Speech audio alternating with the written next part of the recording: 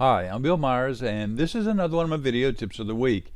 In this week's video tip, I'm going to show you how to put a subscribe button that will appear on all your videos. This only takes a few seconds to do, and once you do it, it'll appear on all the videos that you've uploaded to YouTube, including the ones that you've done in the past and the ones that you do in the future.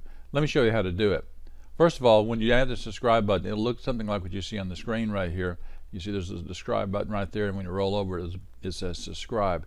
Now the way this works is you go to YouTube, you click on your YouTube icon, you choose Creator Studio.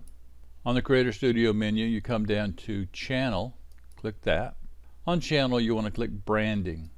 On your branding page, you see you have the ability to add a watermark. Now that watermark can be any image that you want to put there, but if you put a subscribe button there, it'll show up on all your videos, and when that button is clicked or moused over it, viewers will be able to subscribe instantly. So let's click Add a Watermark. You notice there's an Upload Watermark screen, so you choose a file.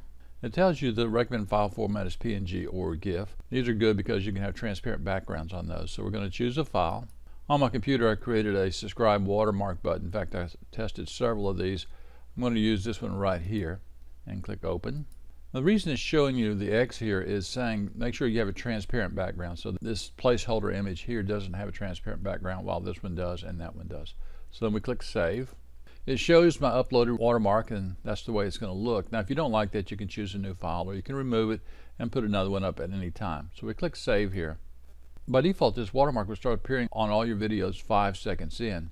Now I really didn't want that. I want mine to appear near the end of the video, so I changed mine from 5 seconds to 2 minutes, because almost all my videos are 2 minutes long or a little bit longer. So that watermark shows up at 2 minutes. I click Update. And from this point on, the little subscribe button will appear on all my videos. Now it is a very small subscribe button. You saw in earlier how small that was, but it's large enough that it'll be seeing it, but it won't obstruct anything on the screen. Now that's all it takes for it to appear on all the videos you've uploaded to YouTube. And when a viewer scrolls over that subscribe, they'll see the option to subscribe. Let's look at one. We'll choose this older video here. We'll go out to about a little under a minute. We'll let it play.